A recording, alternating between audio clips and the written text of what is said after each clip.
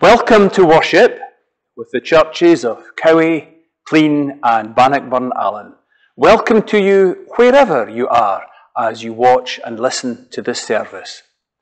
Today is the first of 4 Sundays in Advent. We remember that Advent is a time of waiting and a time of preparing. We know that we are living through a time of waiting just now. Waiting for the COVID vaccines to be rolled out, waiting for a time when we are able to steadily move out of restrictions, waiting for so many things to open up again.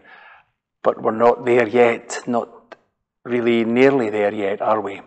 So there is perhaps a real sense in which Advent, the time of waiting, is something we can relate to.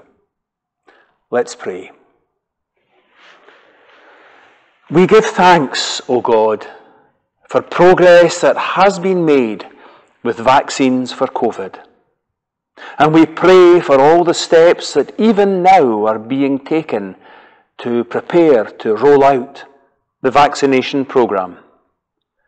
But also, Lord, we ask that you will give us patience to cope with the time it will take to implement this fully, and indeed, for it to take widespread effect. We ask you also, Lord, to help us to have the strength and the patience which we need to wait for all the easing of restrictions which we so desperately long for. Lord, you are our strength, our peace, and our comfort.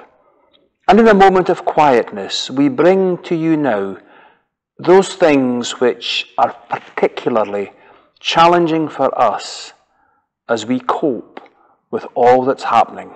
So in this moment, let's bring to God our own issues and challenges and ask for his help.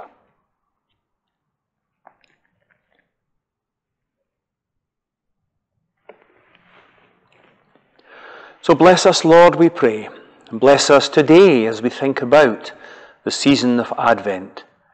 And bless us, Lord, as we prepare for Christmas, for the very different Christmas which we will have this year. Lord, hear our prayers, and hear us as we pray together the prayer that Jesus taught us. Our Father, who art in heaven, hallowed be thy name. Thy kingdom come. Thy will be done on earth as it is in heaven. Give us this day our daily bread, and forgive us our debts, as we forgive our debtors. And lead us not into temptation, but deliver us from evil. For thine is the kingdom, the power, the glory, forever. Amen.